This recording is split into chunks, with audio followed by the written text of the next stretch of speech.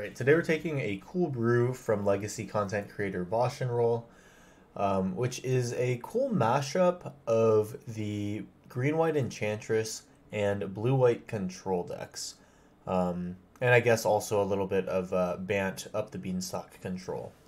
So what this deck's trying to do is basically look at where these two archetypes intersect. Obviously, Up the Beanstalk is an enchantment, so it kind of pairs well with Sithis, Harvest's Hand, and all these other Enchantress cards that help you draw more cards.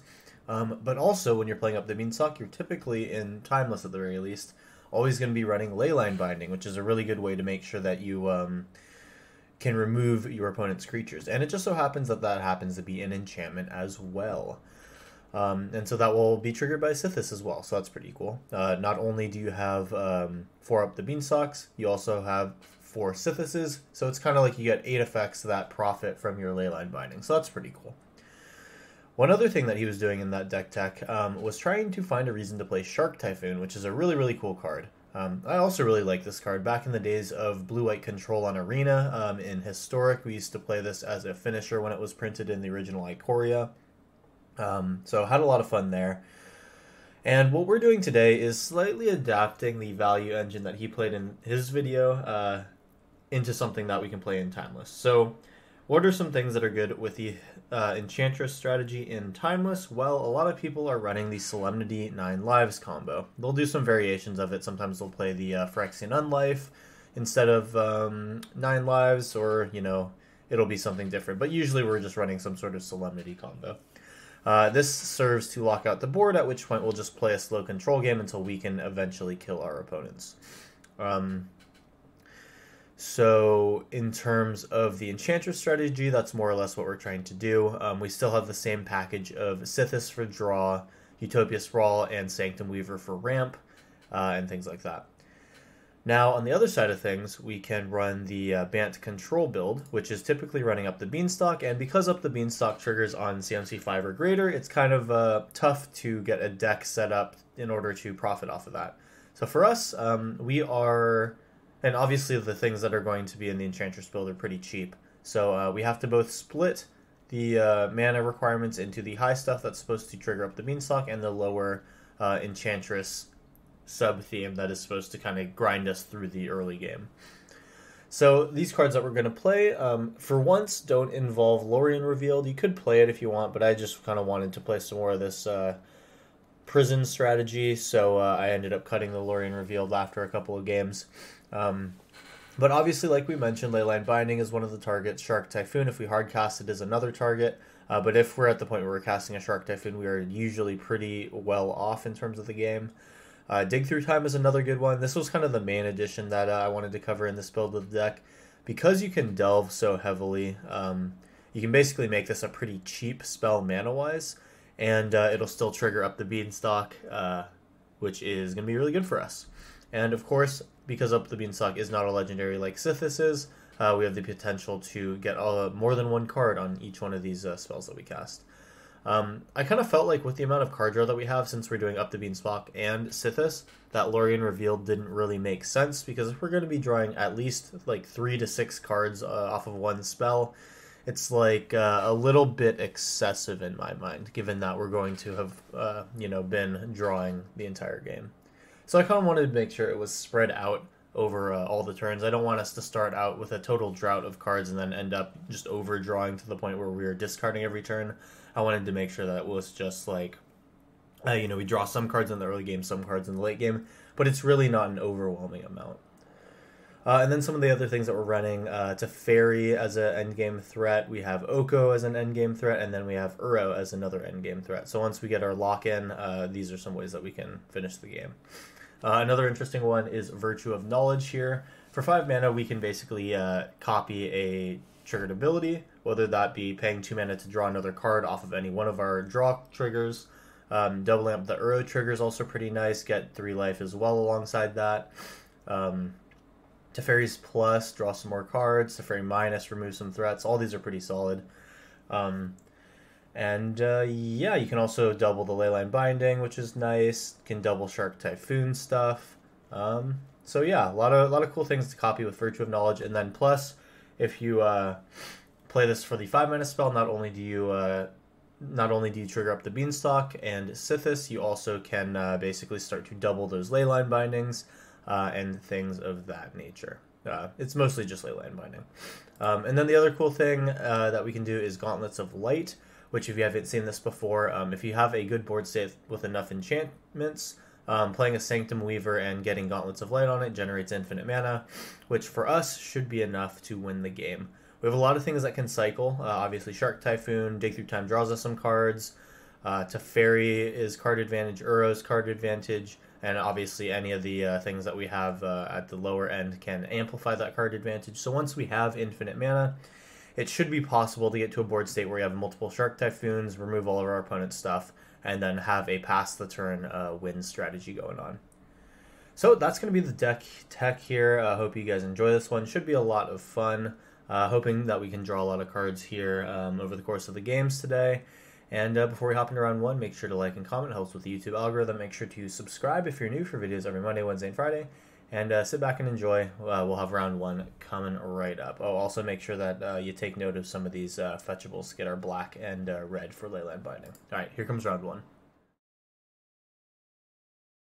Okay, it's first round. Here we go. Let's see what we got. Double Sithis is not necessarily bad. Leyline Binding is a good start. We can get, I believe, Mardu Triumph in order to finish things out here. I am interested in keeping this hand. Alright. Boom, boom. Here we go. Savai Triumph. Alright. That is 4 out of 5 for Leyline Binding.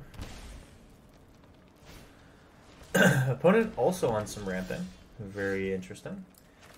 Here we can get a Sithis out for pretty much no resistance. Important Tracker. So we are untapping a land. I wonder if this is going to be Lotus Field. Interesting. It's either that or just twiddling their Stomping Ground to make a bunch of mana. We will see. Well, we will provide the ability to do a Shark Typhoon thing here. We can also cycle the Zeotor's Proving Ground, which does seem like a decent option as well. They're deciding if they want to block here. They might be able to tie over a stand, make that thing bigger. Seems like not, though. We pass.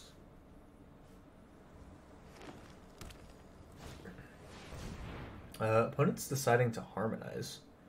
I suppose we'll also draw a card here. Let's cycle that Triumph. We are good on colors for now.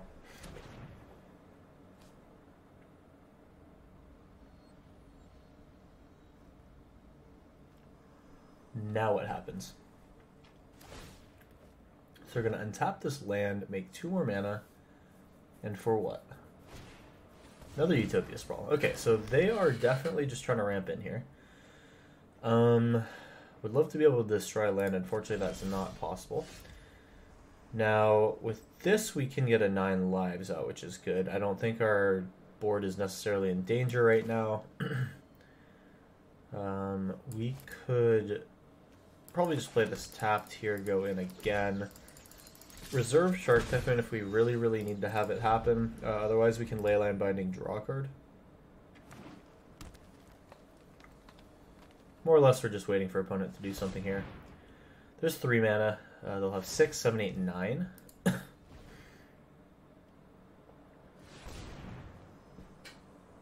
Truly is Twiddle.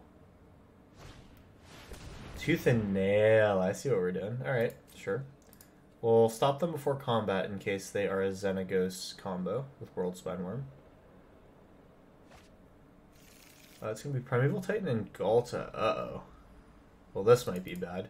If we can survive this, we're for sure dropping a 9 lives. Okay, so it will be Xenagos. It's awkward that Galta already gets the trigger. Alright, fine. And this just targets 1 creature, I believe. Oh, wow. Okay, so they deal some damage. I don't believe they have haste, right? No haste. Okay, so this is fine. Maybe. We'll go for Leyline Binding, I think. What does Inferno Titan do? This is just 3 damage. Emrakul didn't get cast, so it's whatever. Galta, sure. So we want to avoid them getting haste, so we have to Leyline Binding him now. We'll gain our life draw card. We get a Utopia Sprawl here, and we will exile Xenagos. This is all fine. They can give something haste here if they have Hand War Battlements in this deck and a red mana source that can come in untapped. They do not have it. We'll just go ahead and do our cycling here for x equals 0. And we are really just digging for that one card that we need. Alright. Well, no attacks come down here, thankfully. And we actually do find Idyllic Tutor, so we are close to making this thing work. Here's 9 lives. Here is Utopia Sprawl. Let's target the basic, I guess. We will make another green, and then we can Flooded Strand, find something useful here. And we actually do have almost enough to make things work. We do need to find white mana source, so we'll get Spara's Headquarters. And this is white, white, white. We have 3 white mana, so as long as we, you know, tap this correctly, we should be able to Idyllic Tutor into Solemnity. Llanowar Tribe, sure. You're going to get us down to 5 out of 9 lives.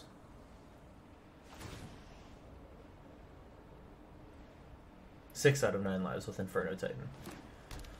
Alright. We pass. Alright, so that's 9 lives at 6 out of 9 counters. We get to move to our turn here. It's going to be Idyllic Tutor, making sure that we have white mana available still. And we'll go for Solemnity here. I'm hoping that this will be lethal. You're going to make Inferno Titan a little bigger. Sure, they can make it a lot bigger if they wanted to. We're going to grab Solemnity, and we will play Solemnity. Okay. Cool, so now we can't die until they remove one of our enchantments. Let's see how long that takes for them. We're about to not really care about their board. Nissa, aha! Alright, so we are dead. They had exactly the removal piece that they needed. They'll just need to destroy Solemnity here, and we die. Let's just watch and make them actually click the right button here. If they, for some reason, take an extra turn here... Okay, good. They didn't make the mistake, because if they had decided to play with their food a little bit and get one trigger in, I could have Leyline Binding the Nissa, and then we would have been fine. Good game to opponent here. They absolutely went ham with this Portent Tracker. Pretty cool twiddle effect on Stomping Ground. It would be pretty interesting to see one of these Portent Tracker type deals work in combination with Lotus Field and any of the white untappers like Strict Proctor. Anyway, good round 1. Let's hop in round 2. Here we go. Alright, here we go. Next round. We have Utopia Sprawl to get going early. Up the Beanstalk is going to be nice with these Leyline Bindings. I keep. If I shock here...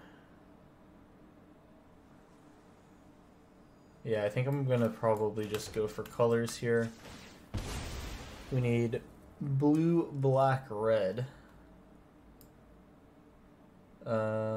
So I think we'll probably just decide between Zeatora and Savai Triome. How are we on green mana? Pretty decent right now, so I think I take Savai Triome. Make sure that we have white. More white, that is. Alright, so these Leyline Bindings will just cost 2, and now this is pretty decent, so we can go Utopia Sprawl. This does produce green? No, it does not. That's unfortunate.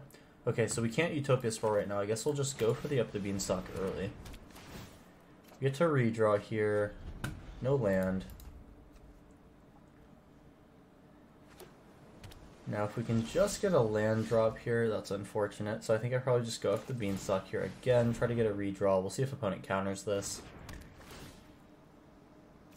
Alright, and another Utopia Sprawl. How unfortunate. So I kind of wish I had taken that second green, or the second green mana source, because then I'd have a forest to use my Utopia Sprawls on. Doesn't matter, we'll find him here. I want to make sure that my next card is a forest. And we probably want to get our other colors. So we need, what, blue? Is that the one color that I'm missing? I do believe it is blue. Now, do I want to shock a hollowed fountain is the question. Probably not.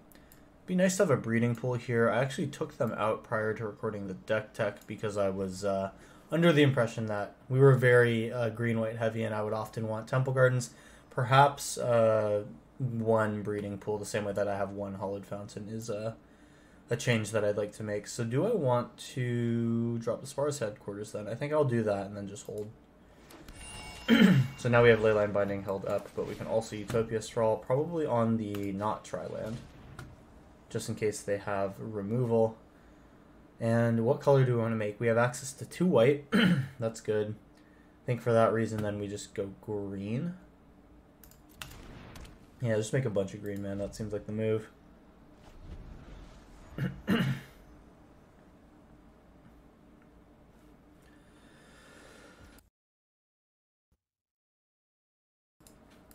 Alright, looks like they'll just pass back. Totally fine with me. We can Utopia Sprawl again here. When it does need to discard, this is Lightning Helix, so we're kind of a... Oh, they're Jeskai. Oh, hello. So this is Jeskai control. Alright, good to know. So then we'll just kind of set up our mana here, I think. Let's make this the Spara's headquarters able to produce... I guess more green then. We'll produce another white here. It's not really going to be used. So yeah, we make a lot of green here. We can Shark Typhoon if we want, but I think I just want to go for casting a straight up Shark Typhoon at some point. We have 5 out of 6 mana to do so. 1 land will do it, especially if opponent taps out here. It'll be a Teferi Time Reveler. That's fine. We can always cycle the Shark Typhoon, especially if they bounce something. This isn't a fight you can win. Minusing the Beanstalk's pretty bad for them, honestly. Oh, nice. Well, we will go ahead and get our size 1 Teferi. So now we're up. The Beanstalk's essentially a secondary draw. Like, we get another draw out of it, which is sweet. Let's see if opponent drew a land. It appears they did not. Okay, so Lush Portico means that I cannot cast my Shark Typhoon this turn. We do want a Sithis. We go in, take out their Teferi. And we're so close to casting a Shark Typhoon. We'll just go up the Beanstalk here. Play things relatively chill. I'll decide if I want to Idyllic Tutor yet. I don't think I want to at this moment. We'll just play the Sithis. Alright, and here we go. We are all set up here. A Leyline Binding, even cast on, like, not to take out any one of their permanents, does draw 3 cards, which is cool. So we're definitely casting it. They play what I have to assume is a Doomscar here. Totally fine. I think we go Windswept Heath here, and then do we attempt to jam the Shark Typhoon? So they look like they are trying to hold some mana up. I think it would be kind of tough to overextend. We'll attack in and see if they do anything. Debating just trying to get this Shark Typhoon down. Go to 16. Shark Typhoon would require a response from them. Let's give it a try. We do redraw twice. 3 times, actually, that is. So it's not like we're really losing much here. I think they do have the counterspell for it. Oh, that one hurts, actually. Okay, fine. They're going to have a lot of mana to work with. Alright, we get a Temple Garden, another land, and a Mystic Sanctuary. Sure. Alright, so bummer how that one went. We'll probably just take a Surveil here. Yeah, my Leyline Bindings already have all colors. Let's get that blue-green we were talking about earlier, and Teferi seems good. We have to discard a card here. I think we go for one of the Temple Gardens. We're good on that color of mana. Alright, a lot of mana drain mana here. Let's see what they make.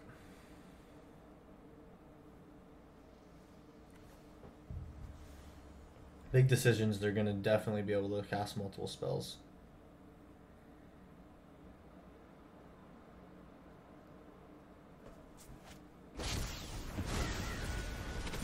And it's going to be an Alrund's Epiphany. How interesting. I actually was not looking at the screen when this was cast. I assume it was not from the Foretell zone. So we do need to be careful about our opponent's board state. They can combo kill, it seems. They can take turns and kill us, that is. Brawl Storm Conduit. Oh, now this is an interesting build. What are we going to be doing here? We're going to copy something. What will it be? Nothing. Okay, so that was just a plus. Or that was... Why they minus for nothing? I don't get it. Anyway. Okay. I'm really not sure what was going on there, but we have round 2 in the bag. Off the back of Up the Beanstalk really doing its thing. We have already been able to see the combo of, or not really combo, but the synergy between Sithis and Up the Beanstalk both being card advantage engines in their own right. Really nice that even though we got mana drained on that second Shark Typhoon, we ended up with 8 cards in hand after the fact. So really setting ourselves up to not be unhappy when the opponent has counterspells ready for us. Cool, so that was round 2. Let's go into round 3 and see if we can't get around to resolving a Shark Typhoon. That'd be a pretty cool thing to do.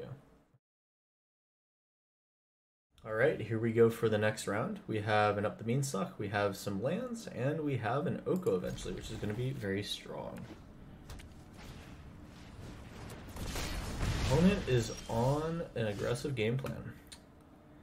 If I play this now in Utopia Sprawl, we'll be set up to drop an Up the Beanstalk next turn. The Hedge Maze after the fact means that we'll have to wait a turn, but we can eventually get 9 lives down if I choose white here. I think I will try choosing white. Still allows us to cast the Beanstalk. Hedge Maze will come down. Opponent might Spectacle here. No, Fury Blade, Vampire. How much damage does this guy do? A lot, potentially. Well, we'll go here. I'd like another land, which we do find. So we'll do that. Play Up the Beanstalk. We have the potential to get Leyline Bindings out now. We have the potential to Oko as well, which is great. I feel like we're in a good spot. It kind of depends on how activated this Fury Blade Vampire gets this turn. We are going to get hit for 5, so that is nothing to sneeze at.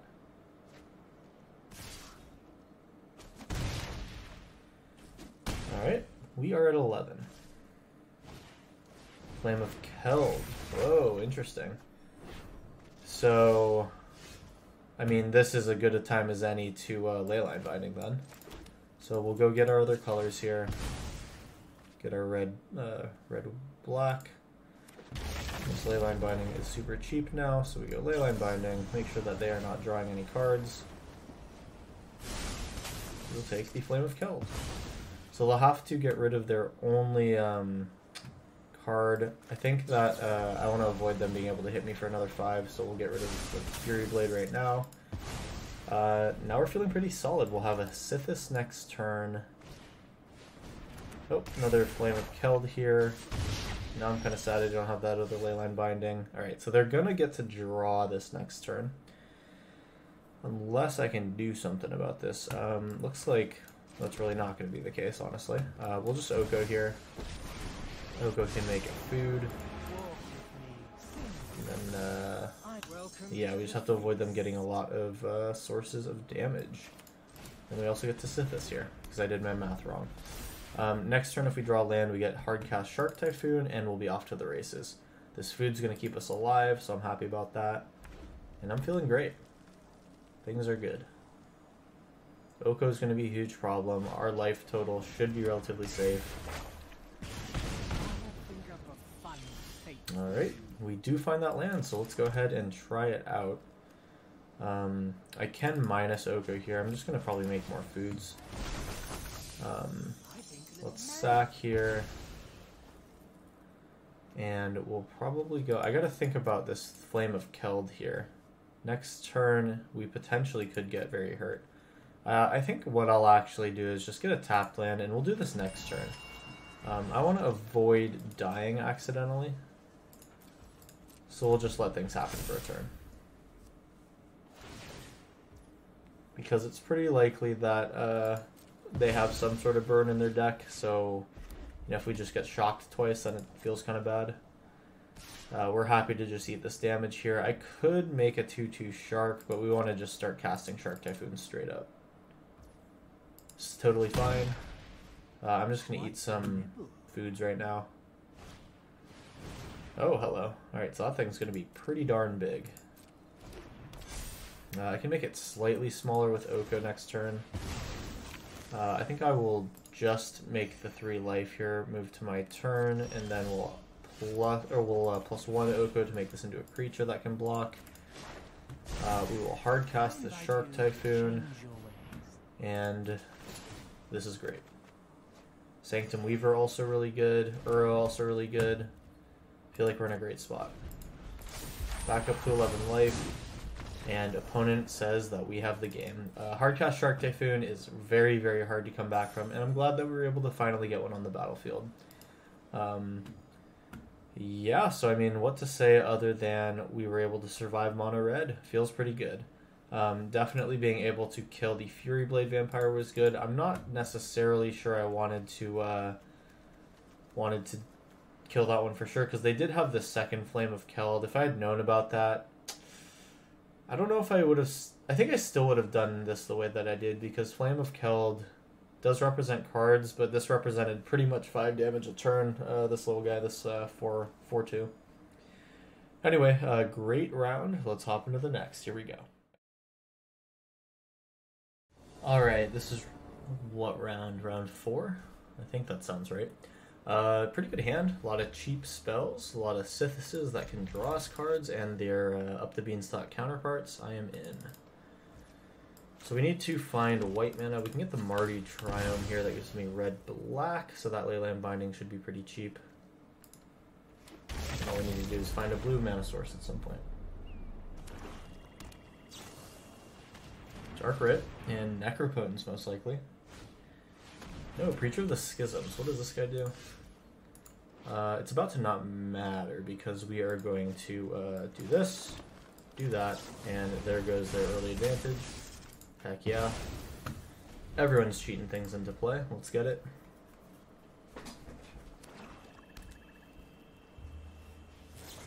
Another Dark Writ. They're going again. It's another Preacher of the Schism. They really want this card to land. Unfortunately, can't do anything about that this time. We'll go Sanctum Weaver here, then go Sithis Beanstalk. Or, yeah, Sithis then Beanstalk is correct. Hopefully finding another Leyline Binding. Bloodghast. Annoying. We'll take our 2. No blocks. We will try to heal from it. And do they have another play? Thoughtseize. Oh, well, they'll probably just take the Beanstalk here then, seeing as we have triple Sithis.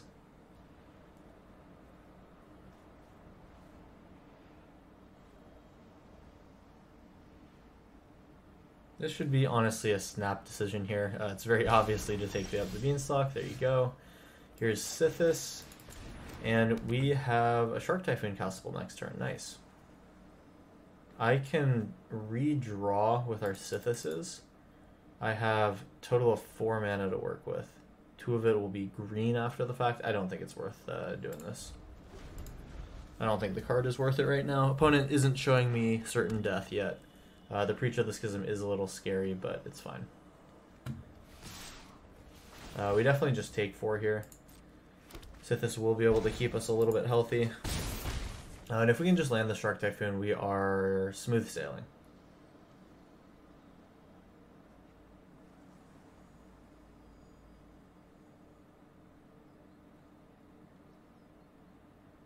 Will there be anything else this turn? They have 4 mana.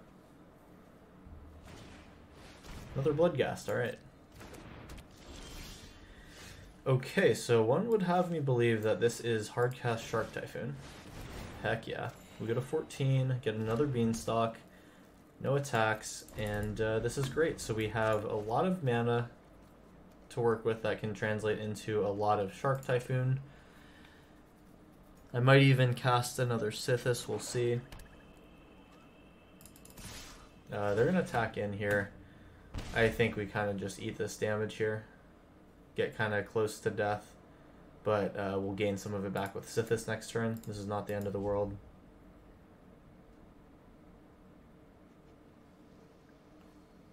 I could have blocked with Sithis and taken out the 1/1. I want to avoid like a Bowmaster kind of deal. Alright, Bloodghasts now have haste. Hopefully not for too long. Another Bloodghast comes down. That's fine. Alright. Double Beanstalk. Okay, so we have a total of 6 mana, so this should work out. I think I make Beanstalk mana first. This is the way that I want to do it. I think this is right. Yeah, because I'll make a bunch of green with the Sanctum Weaver. Alright. Make Shark Typhoon. There's a land, which is great. We do get to draw. We get to go for another Beanstalk here. We're going to be making green. And I want to save this Windswept Heath if I need another white. Or a blue, like my options are now. So we go Leyline Binding, I believe. We're back to 10. Bloodghasts almost turn off. Another Shark Typhoon is huge. Leyline Binding, take the Preacher, stop them from going wide. And then with our last mana, if we shock for blue, we can do Oko. And then now we have a very reliable way of making life. Also, we get a 3/3 Shark. Alright, well this is the combo here. We're doing everything that this deck ever wanted to do. We have food, we have creatures, we have enchantments. Everything is pulling together here. And if all goes south, we have Idyllic Tutor for a locked piece. Things are looking great.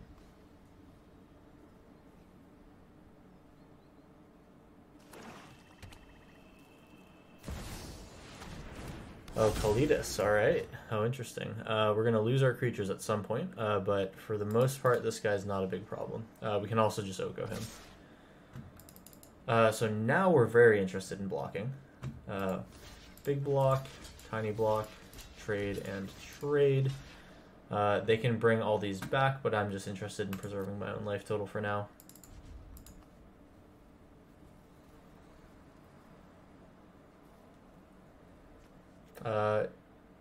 Sure. Dark Writ. What are we doing?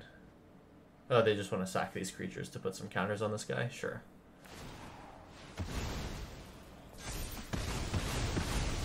Okay, so it's a 5/6 now. That's not the end of the world. I can just block with any of my creatures and be okay. So we'll go Windswept Heath, I'm thinking. We can show them second Shark Typhoon, I guess. How much mana does this make? This makes 7. I can also just, I believe, Idyllic Tutor and lock them out, right? Let's make a bunch of green. Idyllic Tutor. Oh, my colors are not totally right here. We can get 9 lives. We can cast 9 lives, and then, yeah, I have 5 out of 6 mana, so I needed to wait until the Sanctum Weaver grew 1 bigger. Oh, wait, no. This is silly, because I have a land drop for this turn. Yeah, so we're fine. Leyline Binding as well. Let's make a food token. Let's do this, go get a land. Opponent sees what's good. We have them about dead, and then we could also have Leyline Binding this guy and been totally fine. Sweet. Very good round there. We've finally showed the absolute strength that this deck can put forward when all things go right. Hopefully round 5 we'll have a little bit more of that here as we hop in there. So I'll see you in round 5. Alright, it's the final round. Let's hope for a good one. We have early Sithis, early Utopia Sprawl at that even as well, which is nice. If I Utopia Sprawl for white, that's pretty good. This also does set up 9 lives. Windswept Heath would have to get Spara's headquarters, which means that this Leyline Binding is a little bit more expensive. I do kind of want to produce blue. I think I will keep this hand. We'll see what the draw looks like, but I think it's going to be Temple Garden, Shock, put Utopia Sprawl on it, get ready for Sithis the following turn. Maybe the Sanctum Weaver changes that, I'm not really sure. Pay 2 life, here we go. We're going to make sure that we ramp out. And then I said white here. I guess it actually could have just been green. Maybe it should have been green, actually. I'm not sure that I like the white option there, because Windswept Heath likely will end up making white, or the Sanctum Weaver. We even draw the Hollowed Fountain anyway, so now that we did that, this Windswept Heath can be anything. And we know that we'll have the blue eventually, so we just get our red-black. Play Sithis. When it's on their life gain, if they want to do that, that's fine.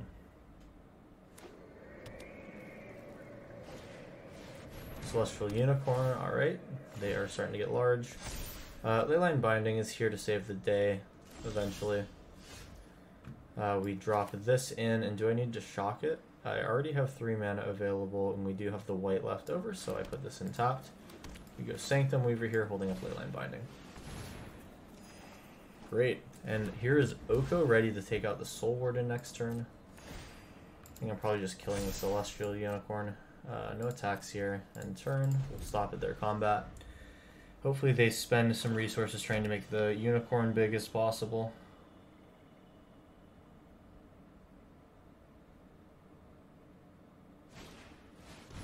Kumbal. Whenever one of our tokens enters the battlefield, that's going to be bad for Oko.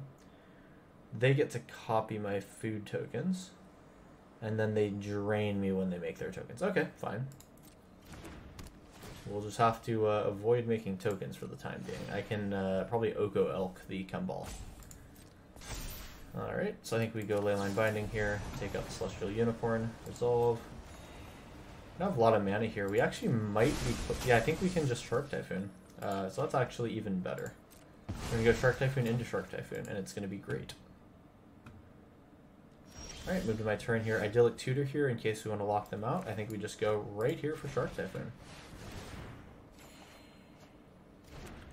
Alright, and then I actually didn't do my math correctly because somehow we still have enough mana to Uro. Let's take a Surveil here. No, I'm going to grab a Sparrow's Headquarters. Oh, kind of misread there. I was supposed to get an untapped land for Uro. Unfortunately, we will end up passing. It's fine. We have a lot of mana. Things are okay. So 1, 2, 3, 4 mana from the Sanctum Weaver. 5, 6, 7, 8, 9. That is Shark Typhoon plus Uro Oko. Invasion of Theros. What do they find from here? Heliod Suncrowned. Okay, so they do want to do some stuff with him. Totally fine for them to attack here. It's all good. And so now I think we go ahead and do Uro, or sorry, not Uro, Oko plus. We're going to start with Shark Typhoon here for just make a 6/6. And I think from this point we are looking very solid, except for the fact where Kumbal makes a 6/6. Kind of forgot about that being a thing. It is what it is. We'll go Oko here. At least we make another 6/6 worth of stuff. And luckily Kumbal triggers only once a turn as well. We are going to turn that guy off because he is going to be a problem if left unchecked. Alright, so they have a 6/6. It is what it is. Could be worse. So anyway, now we just kind of work towards locking them out, and the game should be as good as won. Okay, what is your deal? When he attacks, we discard. When it dies, return it tapped. Well, how about we make that thing into a 3/3? Shouldn't be any attacks here. We can easily block everything they got going on. Life's looking good. I think this is one of those positions that we absolutely do not lose from. So they decide to go in here. We are happy to make this trade. Move to my turn here. We have a Surveil land. Let's see what's on the top. Up the Beanstalk is nice. We do want that. Oko will plus kill this guy. Or not kill him, but you know what I mean. And then, do we want to go 9 lives here, or we'll just kind of use our life total as a resource currently? Trigger. They gain some life, it's fine. Uro comes back. Next turn, I think. Then we'll go up the Beanstalk now. Got some more things to block with. Another Up the Beanstalk is here. Perfect. And then do I want a 9 lives Idyllic Tutor? Idyllic Tutor can find removal for Heliod after he comes down. So I think we'll just go ahead and do all this green mana stuff right now. So it'll be Up the Beanstalk again.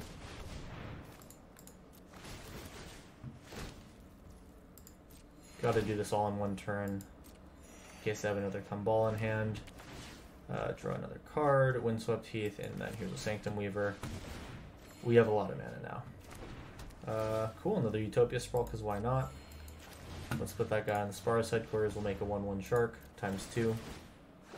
This is absolute value. I feel so rich. Another Utopia Sprawl. We are just absolutely chaining here. 30 cards left in deck. We're doing fine here. Another Sith is here, and we are finally not able to continue. Move to combat here, swing in for 6. And we'll begin the long stretch towards victory.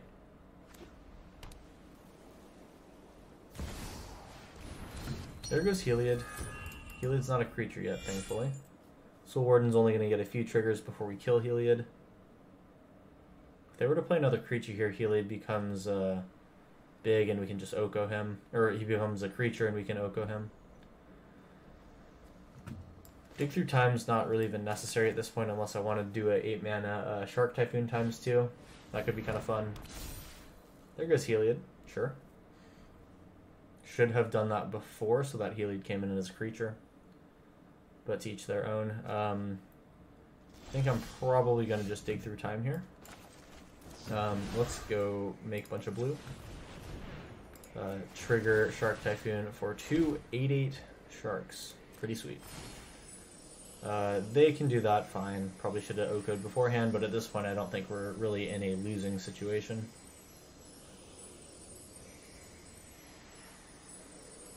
Might as well make Heliod big, I guess. Alright, cool. And same sort of thing happens again. Sure, go for it. I should probably get on that Solemnity plan real quick. At this point, I don't really even think that it's a it's a bother. We'll grab Teferi, we'll grab Solemnity. Now we're solid. Here's a Solemnity. Yep. Just more stuff. Let's go. Alright, opponents had enough. This would have been probably like a 1 or 2 more attack steps in order for us to kill. But I think the evidence was overwhelming. We absolutely had him. You know you're doing well when the token size gets really small and you can't really read the numbers anymore. With that being said, hope you guys enjoyed the video. This was a super fun one to record, and I'm glad that we ended on a high note. A very, very cool deck here. Kudos to Bosch and Roll and his community for all the work that they put into for their decks. They really do play some interesting things there. And so if you're interested in Legacy at all, or any of those older Eternal formats, would recommend checking out him. And it's really nice to be able to adapt a lot of these cool things to Timeless, since that has been such... This format has just been so very good ever since it was added to Arena. So with that being said, that's all I got for you guys today. Make sure to like and comment to help with the YouTube algorithm, and subscribe if you're new for videos every Monday, Wednesday, and Friday. That's all that I got for you guys, so make sure to check the deck list out in the video description, and I will see you in the next one.